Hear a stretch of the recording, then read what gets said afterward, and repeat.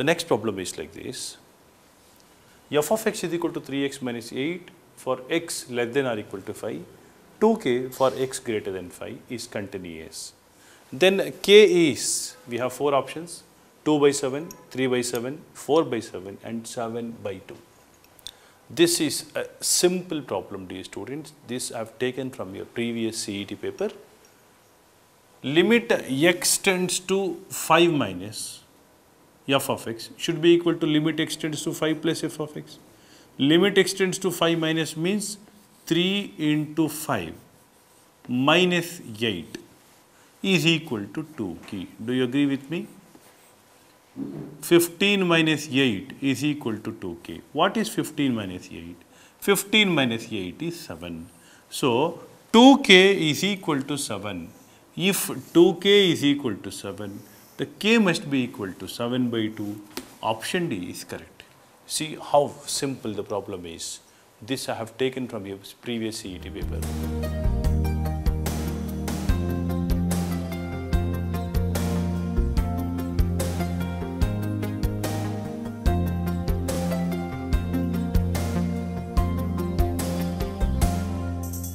From the same paper, we have one more question. Look at this. F of x is equal to integral part of x is continuous at, is a question. X is equal to, don't get confused, this is dash. 4 minus 2, 1, 1.5. You can easily understand this if I draw the graph of integral part of x. Look at this, dear students. Okay. The graph of greatest integer function is clearly like this. Between 0 and 1, integral part of x is 0. Between 0 and 1, integral part of x is 0. Therefore, integral part of x is 0 when it lies between 0 and 1, including 0 and excluding 1. Between 1 and 2, integral part of x is clearly 1. Do you agree with me? Between 1 and 2, when x lies between 1 and 2, integral part of x is equal to 1. Between 2 and 3, it is 2. Is it correct? Between 3 and 4, it is 3. Between 4 and 5, it is 4. And similarly, between minus 1 and 0, it is minus 1. Minus 2 and minus 1, minus 2 and minus 1, it is minus 2. Minus 2 and minus 1, it is minus 2. This is minus 1. This is minus 2. Got it? Now, let us try to answer this question. Is it continuous at x is equal to 1? Let us see. When x is equal to 1, what happens? For the value slightly less than 1, integral part of x is 0. For a value slightly greater than 1, integral part of x is 1. Therefore, when it is less than 0, it is 0. For greater than 0, for x less than 1, it is 0. For greater than 1, it is 1. Therefore, definitely the graph is discontinuous. Not only at this point, dear students, at any point, any integral point, function is discontinuous. Let x be equal to 1, let x be equal to minus 1, 0, or for any integer, function is definitely discontinuous. Therefore, option A is ruled out, option B is ruled out, option C is ruled out, option D is correct. Then how do you say that option D is correct? See here, exactly at x is equal to 1.5. In the neighborhood, the graph, there is no break. Therefore, this is considering this as 1.5. As there is no break, integral part of x is continuous for all the values of x except x is an integer. Got it? Now, let us go to the next set of problems.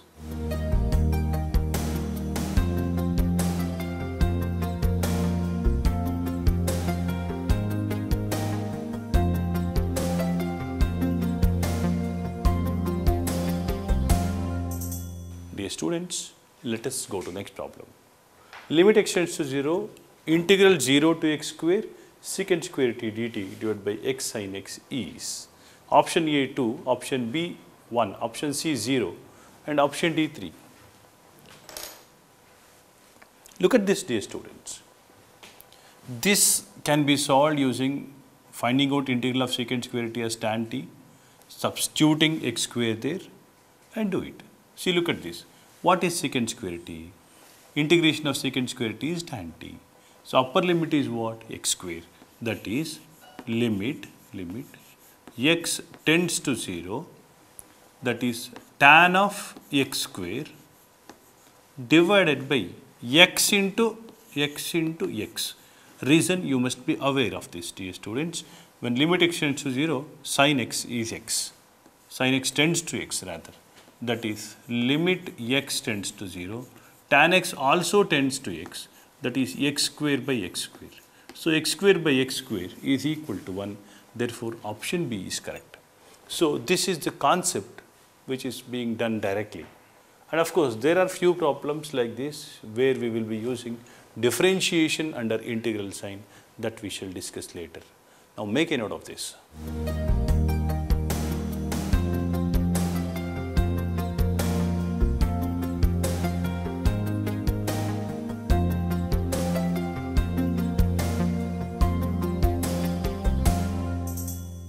Let f of x is fractional part of x and g of x is integral part of x.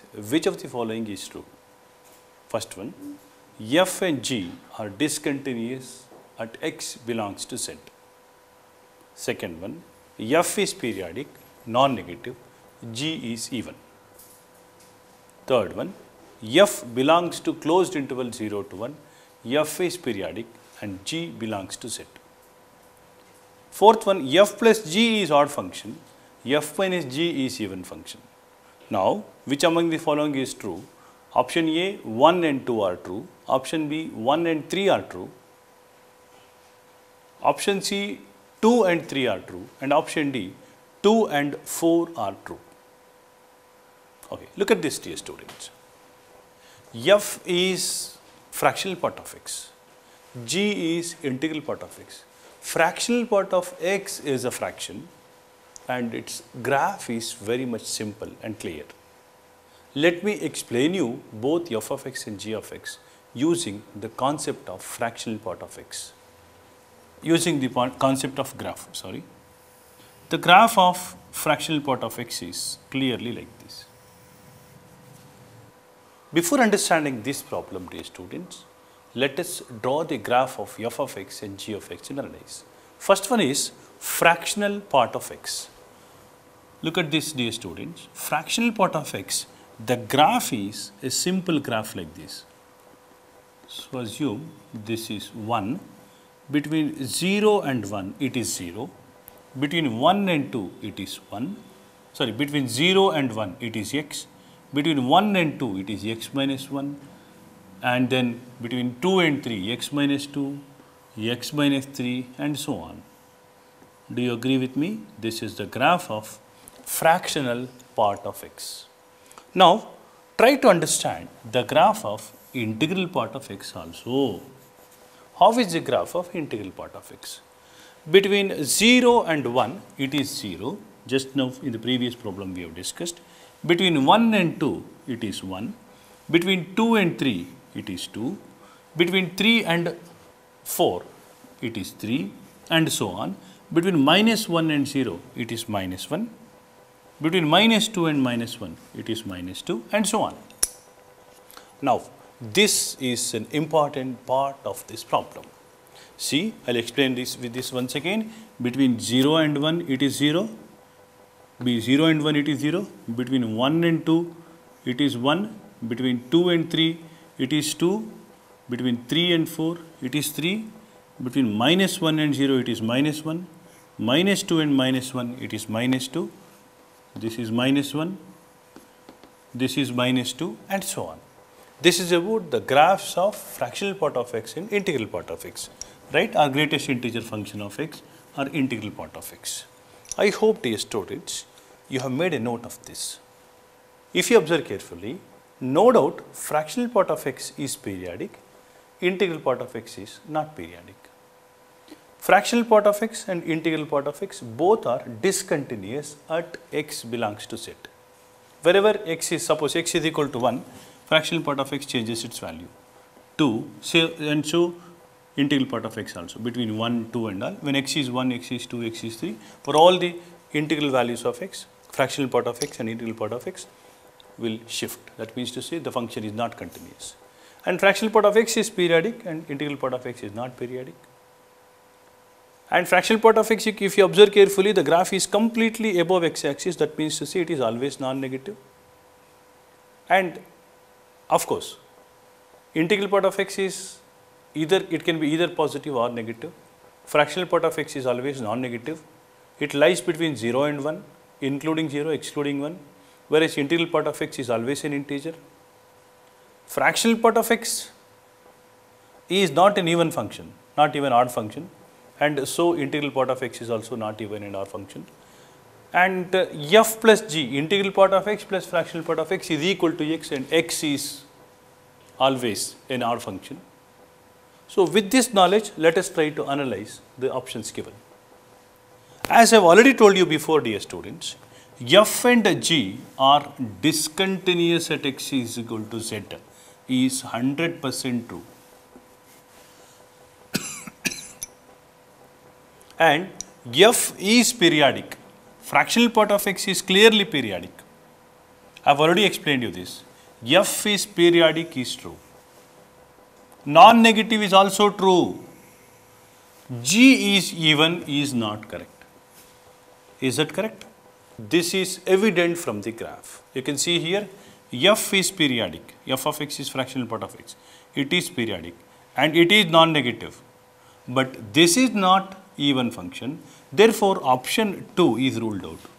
Coming back to option 1, f and g are discontinuous at x belongs to z is definitely true. It is not continuous. Therefore, 1 is correct. F belongs to 0 to 1, including 0, excluding 1 is 100% true. This is correct. F is periodic. Yes, fractional part of x is a periodic function with period is equal to 1. That is also correct. G belongs to z. What do you mean by G belongs to z? G of x takes only integral values. Yes, it takes integral values. Therefore, G belongs to z is also correct. That means to say, this is true. F plus g is an odd function. Fractional part of x plus integral part of x is always equal to x, and x is an odd function. See here, dear students. You can observe carefully. F plus g is this. Y is equal to x is always a odd function. Therefore, this is true, no doubt. But f minus g, we cannot talk like that. Integral part of x minus fractional part of x need not be an even function. Therefore, this is false. We discussed a lot now. Now we will start answering. 1 is 2 and 3 is true. 1 and 3 true, both true. Option B is correct. Dear student, this problem looks like an IIT level problem. No, here I have taken this problem to make the concepts clear to you, because most of the cases you will be getting a problem based on integral part of x and fractional part of x. You might not get this particular problem in the exam, but there is a chance you will get a part of this problem in the exam, so that you will be able to answer this. I don't want to take 2 or 3 simple problems and explain you and say the mathematics is easy. No, my intention is very much clear. Dear students, you should be well equipped before you enter the exam hall. Right? Make a note of this. We shall go to next problem.